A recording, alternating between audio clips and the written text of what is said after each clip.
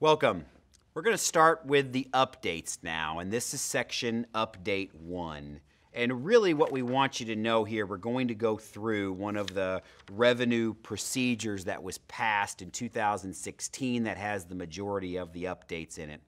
As you know, my name is Roman Basie. I'm an attorney and CPA, and let's get started with this part of the program. So the very first slide, as of production as of today, we want you to know as we get into these updates that there has not been a tax bill passed yet, but there was a whole bunch of changes for 2017.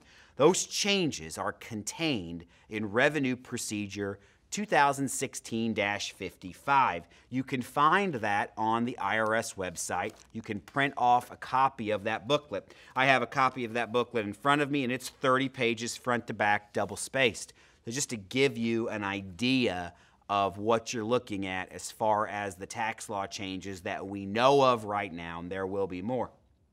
We'll go over the purpose of the changes. We'll go over the changes themselves, the inflation-adjusted items that we see. There are 63 items in all that are contained in these updates. And as we've said, Congress and the President will probably change a substantial amount more as we go over the next 4 years. So let's take a look first at the purpose. So this revenue procedure, it sets forth the inflation-adjusted items for 2017 in Section 1. It also specifies the changes that it makes in Section 2. The 2017 adjusted items are in Section 3. The effective date is in Section 4, which is for tax years beginning in 2017. There's drafting information for you in Section 5, and look at the author is the Office of the Associate Chief Counsel.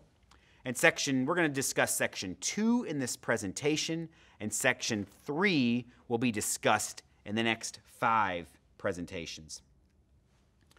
So taking a look now, let's look at slide number 4, and we're looking at Section 101 of the Protecting Americans from Tax Hikes of 2015. This is known as the PATH Act, and so I'll refer to it throughout the rest of this presentation and the other update as the PATH Act.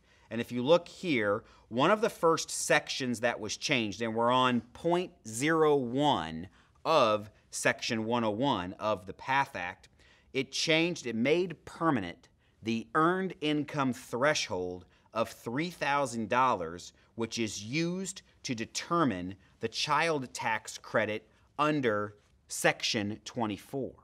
Now, in an earlier part of the presentation, we talked about how you have a requirement to look at the earned income credit and to see if your client is eligible for the earned income credit. So this is another thing that you must make sure you're aware of, is the $3,000 earned income threshold. Also, you should understand the definition of, well, when do my clients get this child tax credit, and who's it for? A child can be qualifying if they meet 6 tests: age, relationship, support, dependency, citizenship, and residence. So to qualify, the child must have been under the age of 17 at the end of the tax year.